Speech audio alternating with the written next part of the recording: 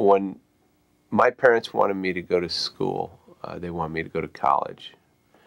And I told them that I didn't need to go to college because I was going to be a musician.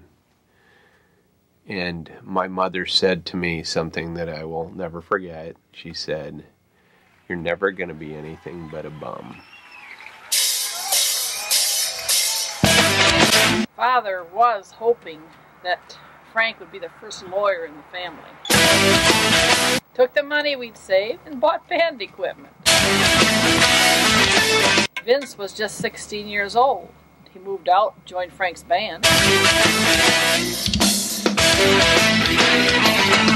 There is this myth that when a band finally signs a dotted line and gets a record deal, that all of a sudden they're riding around in limos.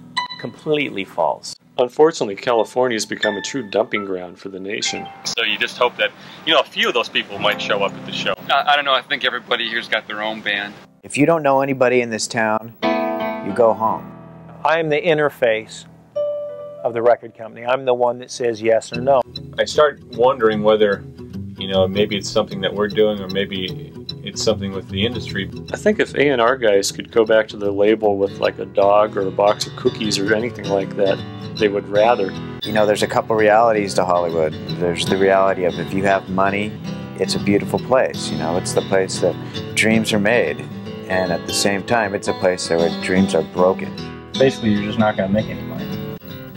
If they're honest, they'll tell you that up front. When somebody buys a CD for $14 or $16, the band on that CD is lucky to see $1 from it, but they don't see that dollar. You can sell 500,000 albums and not be rich. In fact, you may not make any money. We got a lot of bands coming out tonight. We wish we could play some more, but we don't want to cut anybody else's time short. So we love you. Thank you. We're going to come out and party with you. You guys doing great. Thank you. Good night. The IRS is seeking to look into Frank's band activities and various expenses. There is that joke of, what do you call a musician without a girlfriend? And the answer is homeless. You don't get to get a new car. You don't get to buy lots of nice new things. You give those things up.